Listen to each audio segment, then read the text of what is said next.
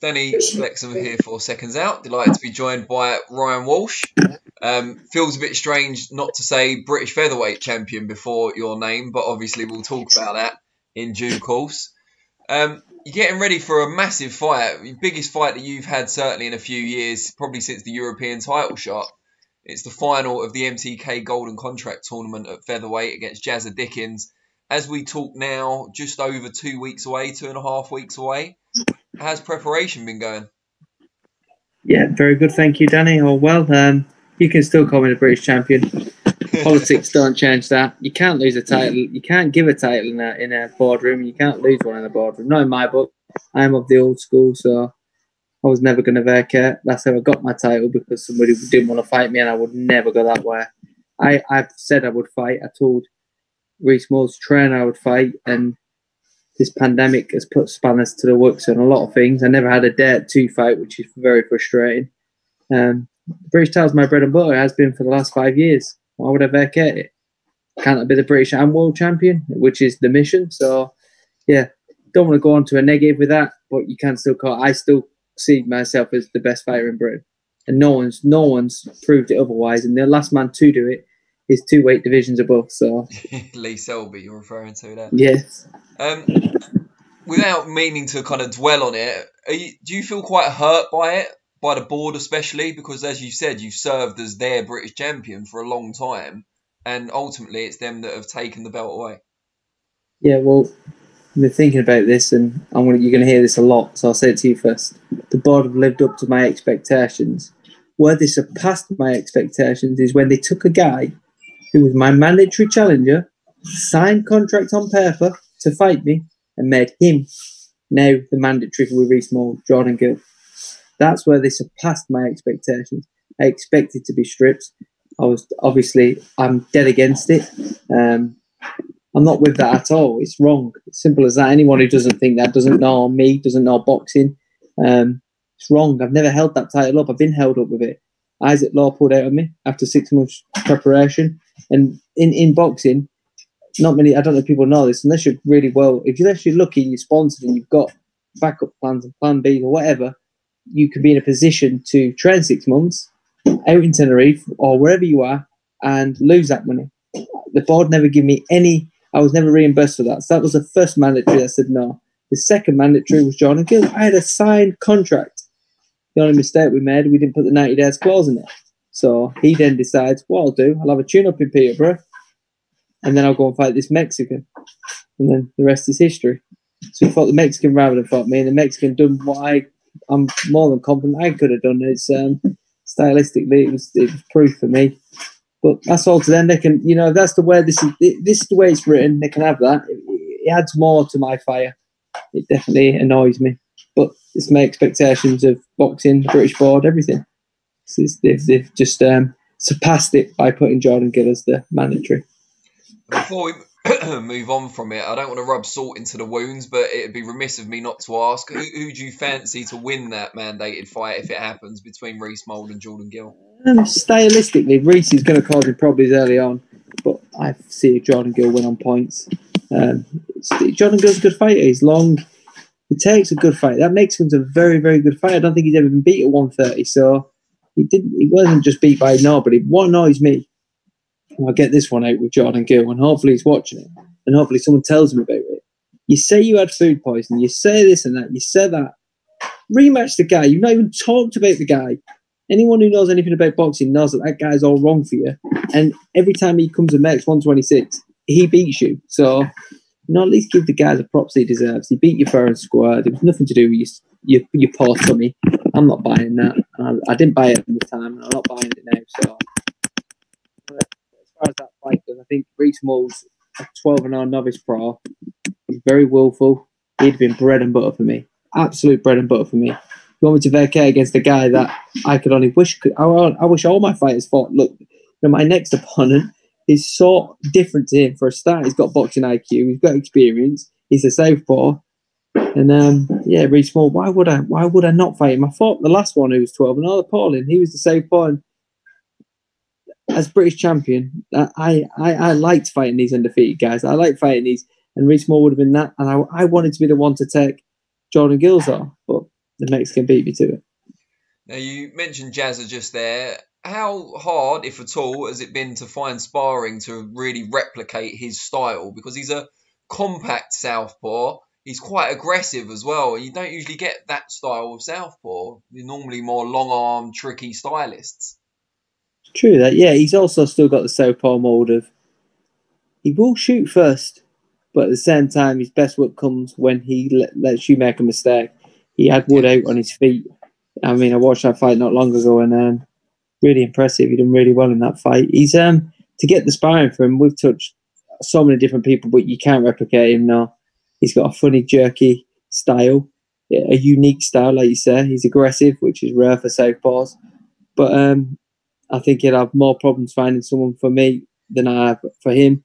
Because I've got my brother as well who can do everything. So he's been good, and I've been so like I'm grateful for the sparring I've had so many different people, and they've all gone southpaw for me, even if they're not southpaws. We had a guy in our gym in Tenerife, Artem Harayan. He's a big boy, and he was going southpaw. And I just think the sparring I've had, John O'Carroll was decent. Again, my feeling after sparring John was, well, Jazz is different, and Jazz is more experienced, and Jazz, it's been, I suppose it has been difficult, but we tried to touch as much as we can. I think the dimensions is probably the hardest thing, to find someone as compact as that with that aggression. Like you were saying, it is difficult. You've done some with Louis Lin recently, haven't you? Who switched southpaw for you? Yeah, he did. Louis was good. I've done 6 with Chris Burke first, and then he jumped in for his 6, and he was very. What's the word? It was really intense. It was good. He was trying to. He felt like he was trying to prove something to himself rather than me, and I enjoyed it. It was something that I expect from Jazza as well. This is what I've been lucky with. All right, I might not be able to get the perfect fit for Jazza, but I've touched things with all different sparring partners. Chris Burke offered really good work with his left hand, and he's fast and more probably size and weight around the right weight, whereas Lou was quite big. I mean, he was big and he was really, really intense and up for it. It was good. And I've had the likes of Alex Dilmangi, who's a really good southpaw boxer, really good on the inside as well, Alex. John O'Carroll for his work brands, and it's been good. Yeah, it's been really good for sparring. And some of that camp was spent out in Tenerife, where you spend a lot of your time training. You were just telling us off camera about that. Just tell us a bit more why you go out there, first of all, and then why you had to come back a bit earlier than planned. Tenerife's the environment that has brought all the success to. It's added to our success, because without Graham, I wouldn't even been in that position. Graham's some trainer to be able to, trust us that he comes out as well. He was out. What happened was we'd done 3 weeks in Tenerife, which is our home away from home. And it's unbelievable, because me and Liam, like a lot of people know, people watching this might not know, we're just boxers. We're just boxing. Liam will play football on the weekend. When I cannot play football on the weekend, I'm not good enough now. I can't get in. But Liam's still good enough. He's still got the engine. And we got to Tenerife to get rid of all them distractions, which is non-boxing, because Liam's running a couple of businesses as well at the minute, the ice cream business. So for us, when we're there, it's just soul boxing. You're 10 minutes away from the gym, and the people there are unbelievable. I love the gym. I say this a lot as well. We're a gym in the Canary Islands, and the Canary Islands in Spain, they don't really get on. There's a divide there. So the gym's run by a Spanish man with a Cuban wife. His best fighters are Armenian, English, and African. It is the perfect boiling pot. It's nomad boxing club. It's brilliant. And the Provedano gym, I can't say enough for him. And it's a place where I feel I go there to prepare, but it was different this time. The hotels were shut. There's another gym we use right near for our cardio, and just a bit different, but it's nice. It's the weather, it's the feel there. And then for one fight with Bellotti, after training in Tenerife for 6 months, I come back to England and done for Bellotti. I've done the last 8 weeks. And we don't do camps, but it's prolonged time before fights, how much time you get. And this one's been, I couldn't have asked for any more time. I asked for 10 weeks, I've had about 30. So I've been lucky with that. I said this to MTK, you give me 10 weeks, I'll fight any man. And it's nothing to do with, for me, the 10 weeks is all to do with making sure I prepare my body right. Because making weight and things like that, that's the hardest bit about boxing. The actual fighting, I love it. That's my favourite bit. But as far as Tenerife goes, we've done 3 weeks and then we went to Marbella. The plan was to come back from Marbella, go back to Tenerife, then come back and finish off in England, which we always do. And if it's not broke, don't fix it. And that was the idea. But when we were out there, the kids go back to school, which they just started this last week. I think they started. And it's a case of, do we wait to be locked down over that? You know, you talk about when you come back, you have to self out. Just loads of nonsense. Yeah, there's a lot of stuff that just weren't helpful to us, and didn't like the hotels were going to open, and that weren't great either. We had to go down when we wanted to use the track because Tenerife's a very unique gym. It's on a football stadium, underneath a football stadium with a track outside. You got the mountain to use. It's a very, very good place to go and prepare for any sport. Never mind just boxing, but for us. And this time you had to go and book your times to go on the track. Just felt weird, whereas usually you just walk out the back door, do your own thing. This time not. It was really strict and yeah, not very good, but different. And hopefully in time, you remember this time as like, thank God that's gone. I can't wait for this to all just disappear. It goes quick as it comes, but I hope. Fingers crossed. Now, you'll have to forgive me for losing track, but how many children do you have now? Is it 4? I have 5, but we have 5. 15 on our site. I live next door to Liam, and I live 20 yards away from Michael. Got a tiny little bit of land like 10 miles away from Cromer now.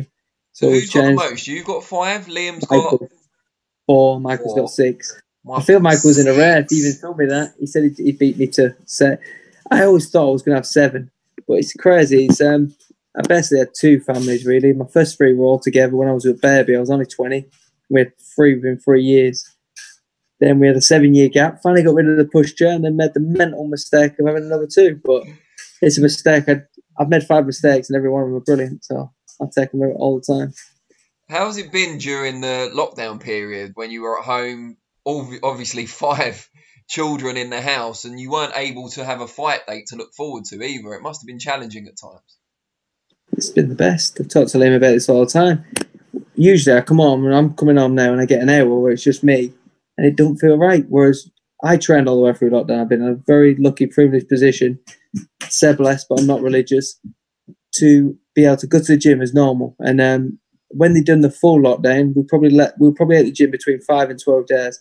Me and Graham can't work it out between us. It's 5 or 12. And I was doing my normal running with Liam, coming back, sparring in the back garden. It was, and my biggest pleasure of the lockdown has been the time I've had with the kids. I don't sit down and play games. No, I'll watch them. I'll be sat. I'll come back from a run, and I'll see 2. They're all in little groups. So between us, we've got 15 children. Yeah, they're all from 14 down to 3, I think it is. So they're all got their little bunches, and the 2 or 3 will play together. The girls are quite funny, but it's the boys that get me. We've got 2 boys, me and Liam, who are, I think there's only about 7 months between them. They're brilliant. Caesar and Ryan. So, yeah, so different. One's a little skinny one like Liam, and mine, he looks like a little silverback. It's a white silverback. He's brilliant. And they're such a good team. You're not going to turn into like a group of cult leaders or something, are you? All living on the commune. I could see it happening. You've got the this is the Walsh cult. But we're lucky because again during this lockdown we was with a group of friends, and we've all been together from dot one. My brothers actually went abroad just as the lockdown happened. They come back from Thailand, but they was with their friends and their families. So we've been so lucky. I reckon there's a group of 50 of us the whole time, from the start of this to what we're in now, who've been around each other the whole time. So it's not been a cut-off thing. We've had the people around us, and we've had loads of good things happen during this. Like, we've got a friend. He's more than a friend. He's as good as family. And he's a builder. And my mum, Liam's in the process of building. He helped build all these houses as well that we're in. And he's just nearly finished an annex for my mum. Without this, he wouldn't have had the time. So he's been here the whole way through. So he's back to work now, obviously. I'm sure you've been working on that annex for about 3 years now. Yes, yeah. Well, this is it. I remember interviewing Liam about 2-3 years ago, and he was talking about how it had to go on hold for a bit. Yes, well, this is it. This is all written for me. And when good things happen out of bad things, I'm always happy because I think, well, that was the reason. And yeah, she'll be in soon. And they've been working on it, so it's good. Just talking about Liam, I think John O'Carroll you mentioned as well that you've been sparring. His recent defeat to Maxi Hughes. Not great for him, but I think it reminded people of just how good Liam Walsh still is. Yeah, I agree. I've said it to everyone. I think Liam Walsh cost John O'Carroll that loss, and I don't blame. Liam made Maxi look not that good, quite ordinary, because Liam is that good. Liam is a world level. It's all right. He lost to Tank. We talk about Tank a little bit, and the fact of the matter is, Tank's going to be one of them special champions if he can keep himself right. He's if he's mentally right, he could be a multi-weight world champion. He already is a multi-weight champion, but he could be 3 divisions and have super fights. And I think he's going to prove to be elite, because there's world-class fighters and there's elite, and I think he's a little bit better than he'll prove to be a little bit. The Pedraza win looks so good when Pedraza goes and does 12 and holds himself well against Lomo. So, but when Liam comes back down to British level and European level, that's probably where you'll think, well, you'll be able to see it. And I think I don't blame John O'Carroll and his team and people looking at that Maxi fight with Liam and thinking, well, that's a decent fight, a decent name, that'll progress us. And look at what Liam did. Liam had 2 years off and fought nobody. That first comeback fight was nobody. I fought him years ago, and he held on longer than I expected, but realistically, that was nothing. Liam has harder spars. I've been sparring him my whole life. We have harder spars than what happened there, and he wasn't happy with that. He wasn't happy to do that. He doesn't want to do that. But it seems like he's got that horrible tag, Liam, of who needs him. And I'm so happy.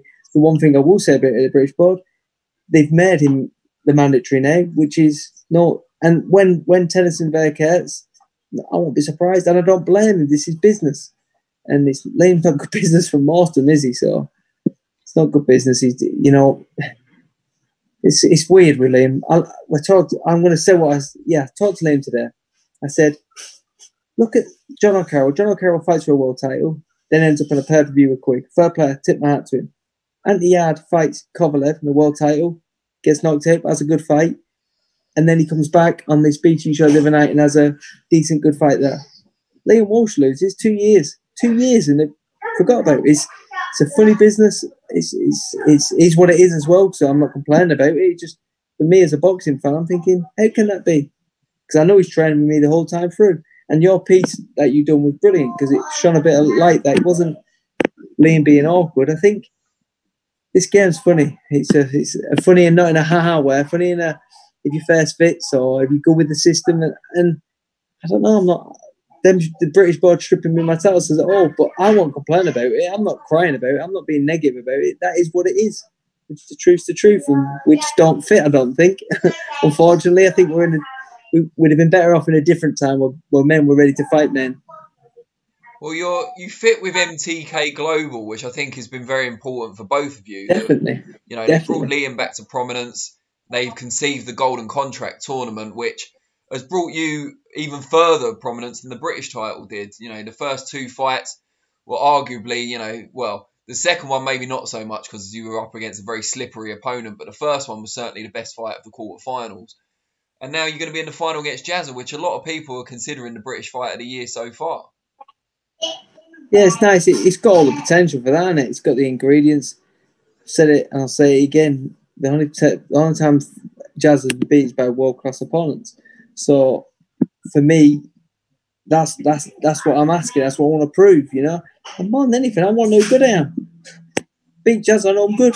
Simple as that. I beat the Cuban, I know I'm good. I beat certain fighters, I know I'm good. And learning to least help has helped me a lot. And I wanted that fight.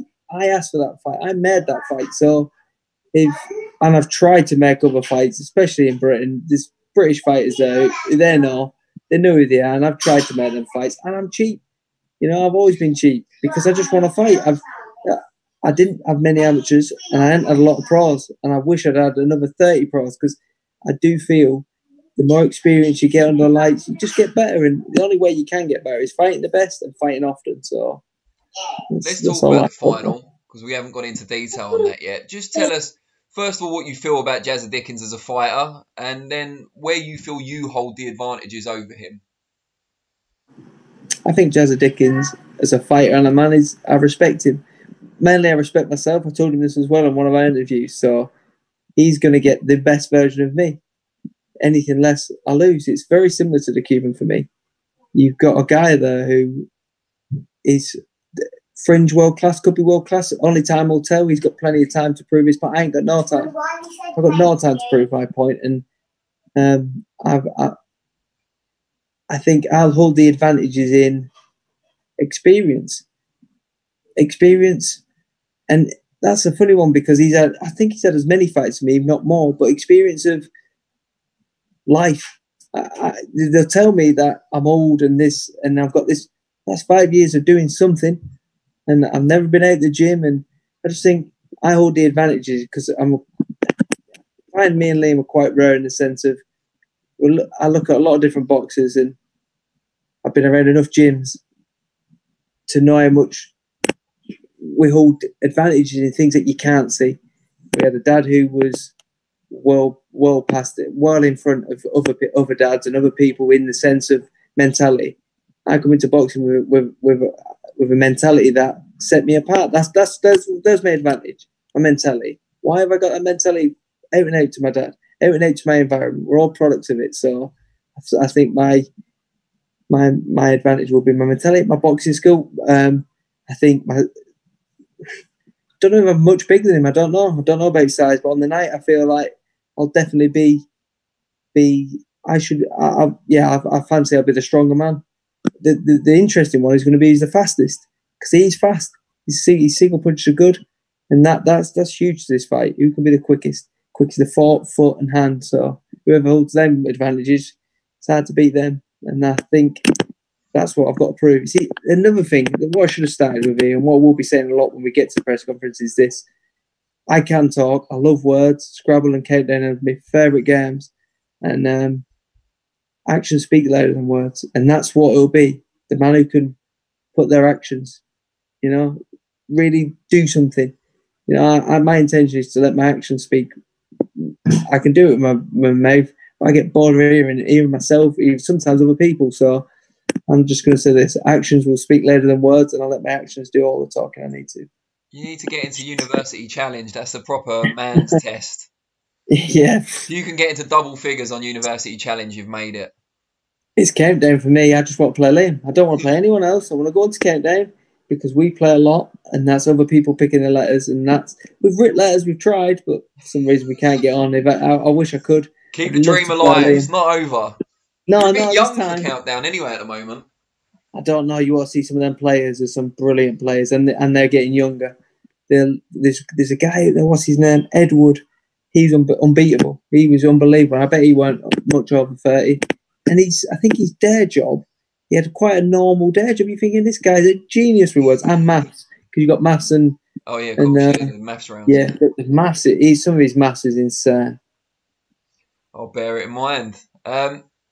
Talking about Jazza, did you fancy him to get through the semi-final against Lee Wood? Size of Wood, you thought Wood might do enough to nick it, and look at the scorecards are criminal, really, because that fight wasn't even close.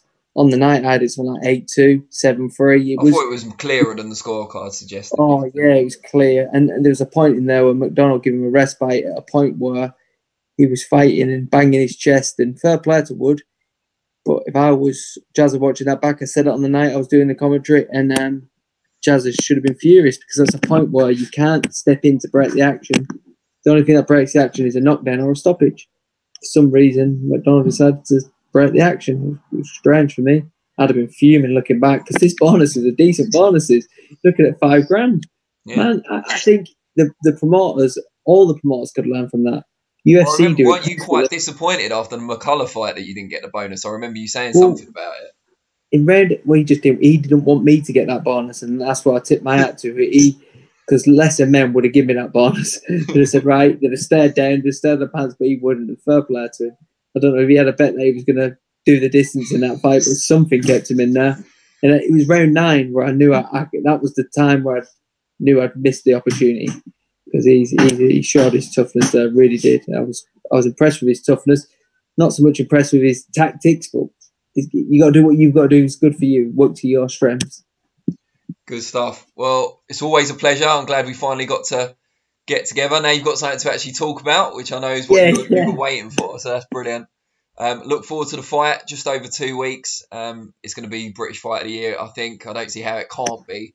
But looking forward to it. And best of luck. Thank you, Danny. I appreciate your time as always, and I'll always be grateful that when you done that piece with Liam, it was massive. And thank you to these boys, if anyone can see them, and these boys that do everything. I saw Cheers, Danny. MTK Global and Geezers boxing for anyone who can't. You know, thank you. Oh yeah, is that backwards? Is that because it's reverse? No. You can see it. I was just make sure in case anyone missed it, but I don't think they'll miss it the second time. So all good. I made sure I got it then. Yeah. Thank you, Danny. Cheers, mate. Take care. Cheers, mate. Thank you, bye.